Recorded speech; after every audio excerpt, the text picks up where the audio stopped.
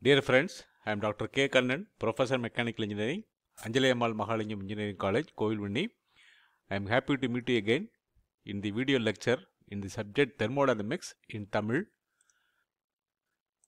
This is lecture number 3.6, Carnot Theorem. இதுக்கு முந்தின லெக்சரில் கார்னாட் சைக்கிள் பற்றி டிஸ்கஸ் பண்ணோம். Carnot cycle is the theoretical heat engine cycle. அந்த தியரத்தோட extension we continue with the Carnot Theorem. So the content, Carnot Theorem and its corollary, absolute temperature scale. இந்த ரெண்டு topic பற்றி இந்த லெக்சரில் படிப்போம். The learning outcome to this lecture, at the end of the lecture, the student will comprehend Carnot Theorem and its corollaries, discuss absolute temperature scale. Carnot Theorem. Carnot cycle is an ideal cycle, is a hypothetical cycle, 4 processes. 2 isothermal process, 2 adiabatic process. Carnot theorem, it states that of all heat engine operating between a given constant temperature source and a given constant temperature sink, none has higher efficiency than reversible engine. இப்போ reversible engine அப்படிங்கிறது வந்து இந்த 4 ப்ராசஸும் reversible ப்ராசஸாக இருந்துச்சுனாக்கா அது வந்து reversible engine. So Carnot engine is a reversible engine. So of all heat engine operating between a source temperature and sink temperature, the highest efficiency is possible for a reversible engine.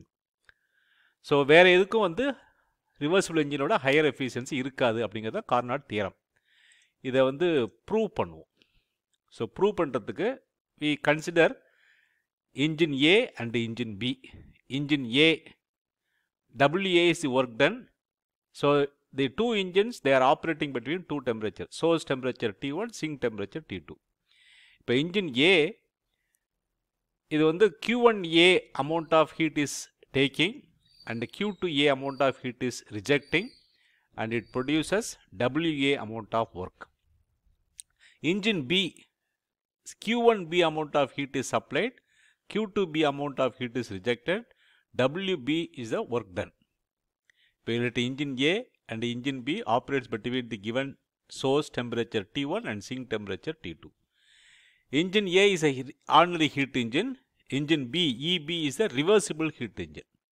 So what is reversible heat engine? We can reverse the process. So that is what the reversible heat engine. We have to prove that eta B is greater than eta A. Eta B is reversible heat engine efficiency is higher than ordinary heat engine. So eta A is the ordinary heat engine, eta B வந்து reversible heat engine. So நம்ம என்ன prove பண்ணணும்? Eta B is greater than eta A. நம்ம we assume that eta A is greater than eta B. The reverse. Oppositeல assume பண்ணிக்குவோம். Eta A is greater than eta B. So eta A is WA by Q1A. Work done divided by the heat supplied. Eta B வந்து WB divided by Q1B, work done by the heat supplied. So WA by QA is greater than W by Q1B.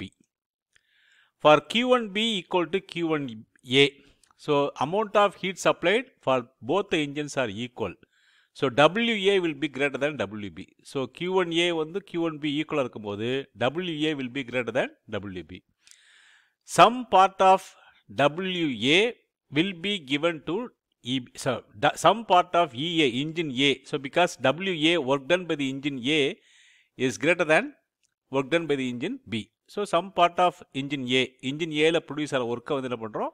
We are giving to engine B. So இங்கே diagram பாருங்க. So WA is higher, WB வந்து it is lower. அப்போ WA la produce ஆகிற ஒர்க்கை வந்து இங்கே கொடுத்துட்டோம்னு சொன்னாக்கா the net amount of work done is WA minus WB. So and the source can be removed. So இப்போ இந்த இன்ஜினை ரிவர்ஸ் பண்ணுறோம், Q1B இன்ஜினை ரிவர்ஸ் பண்ணுறோம். ரிவர்ஸ் பண்ணும்போது நமக்கு வந்து WB ஒர்க் தேவைப்படுது. WA ஒர்க் வந்து produce by the engine A. இங்கே என்ன சொல்லியிருக்கோம்? WA இஸ் கிரேட்டர் தேன் WBன்னு சொல்கிறோம். அப்போ WA வந்து WBக்கு கொடுத்துட்டோம்னாக்கா there will be some remaining work because WA is greater than WB. So இப்போ இந்த இன்ஜினை ரிவர்ஸ் பண்ணியிருக்கோம். Q2B amount of heat எடுத்துக்குது. WB work is given. Q1B is the amount of heat rejected. Now நம்ம என்ன ஏற்கனவே என்ன சொல்லிருக்கோம், Q1A equal to Q1B. Q1A equal to Q1B இருக்கிறதுனால Q1B என்ன பண்ணலாம், Q1A கூட கனெக்ட் பண்ணிடலாம். அப்படி என்ன பண்ணோம்னாக்கா இந்த சோர்ஸ் டெம்பரேச்சரை, இந்த சோர்ஸை வந்து டெம்பரேச்சர் சோர்ஸை வந்து எடுத்துடலாம். This becomes A heat engine cycle. இதுனா engine A Q1A amount of heat எடுத்துக்குது, WA amount of work produce பண்ணுது, Q2A amount of heat reject பண்ணுது. Engine B Q2B amount of heat எடுத்துக்குது, WB work is given to the engine and it produces Q1B amount of heat. So this Q1B amount of heat is given to the engine A. So இப்போ எதனாச்சு, some part of EA will be given to EB and the source may be removed.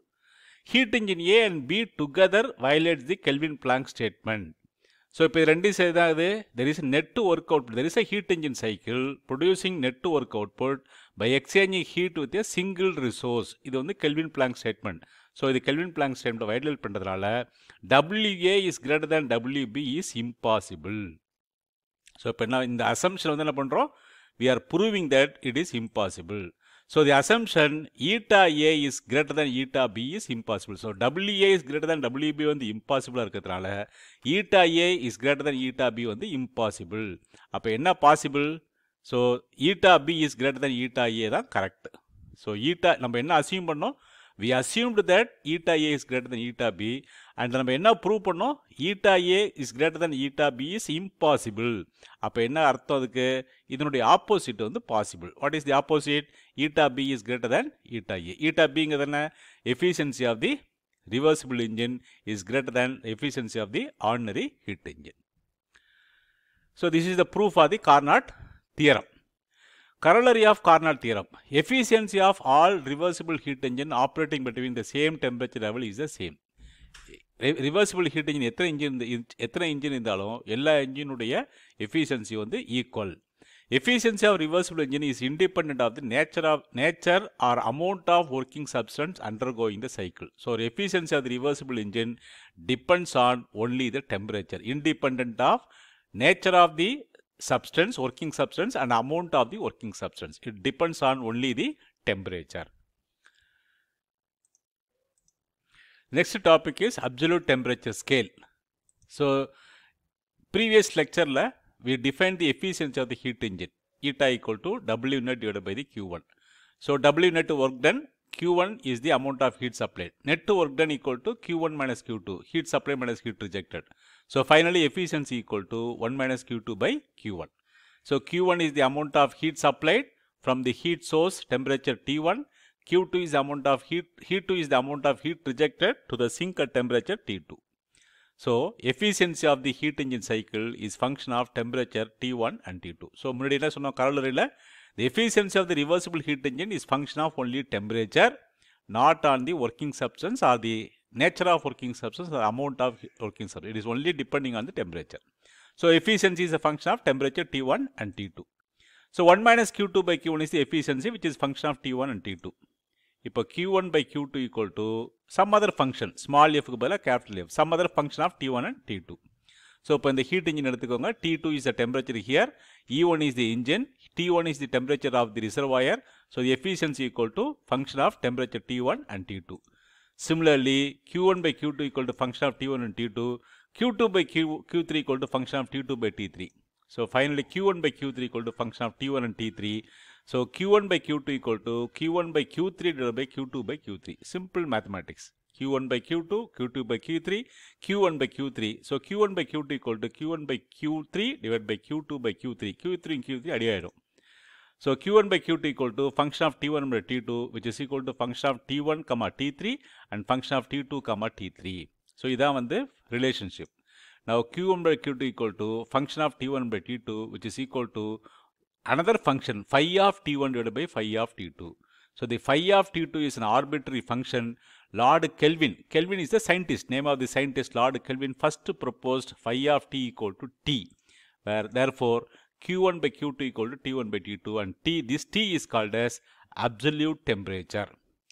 So in this temperature is called as, scale is called as Kelvin scale and this temperature of this scale is called as absolute temperature. So phi of t equal to capital T. The Kelvin scale is the absolute temperature. நம்ம degree கெல்வின்னு சொல்லக்கூடாது, degree செல்சியஸ்னு சொல்லலாம், degree ஃபாரன்ஹீட்னு சொல்லலாம். Kelvin temperature வந்து temperature 30 degree kelvin, degree கெல்வின்னு சொல்லக்கூடாது, degree கெல்வின்னு சொல்லக்கூடாது. So Q1 by Q2 equal to T1 by T2. So இது வந்து remember, we have to remember Q1 by Q2 equal to T1 by T2, Q2 by Q3 equal to T2 by T3.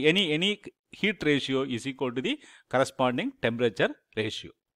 So இப்போ Q1 by Q2 equal to T1 by T2 நம்ம define பண்ணதுனால, based on the absolute temperature scale, so the efficiency of the heat engine, refrigerator and the heat pump, they are changing. We are redefining.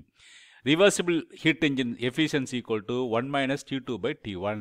Reversible Carnot refrigerator COP equal to Q2 by Q1 minus Q2, which is T2 by T1 minus T2.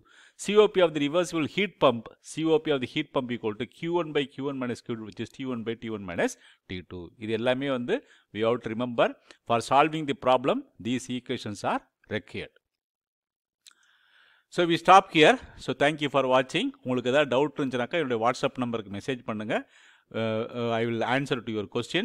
இனிமே we are going to solve problem using in the second law of thermodynamics. So இதுவரையிலும் 4 லெக்சரில் 5 லெக்சரில் என்ன second law of thermodynamics Carnot சைக்கிளில் discuss பண்ணமோ, refrigerator, heat pump, heat engine எல்லாத்துக்குலேயும் problem போட போகிறோம்.